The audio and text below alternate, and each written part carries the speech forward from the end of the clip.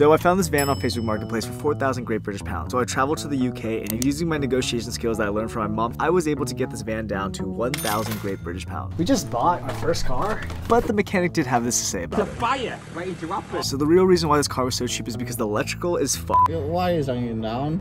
One that's not plugged in. I had to take a chance on it because it's 1,000 pounds. If it breaks down, it'll be a funny story. This is a 1994 Volkswagen T4. This baby gets around 30 miles per gallon, and I made sure that the van was automatic so it was easier to get roadhead. The car actually already has a bed in the back, lights, and a little bit of storage. However, the person that designed it must have been really dumb because I can't even sit up straight in the van, and I'm really short. By the way, a while back, someone was impersonating me on Hinge and said that I was 5'10". That's really generous, but I'm not. Thank you though. I'm currently thinking of names on the van that I'll paint on the back side of it. Shagwagon, Van Diesel, Free Candy, or Clout Van. But yeah, everyone complains about how expensive traveling is, so I wanted to show you guys that I could buy and renovate a camper van for less than my rent in Los Angeles. Make sure you follow along.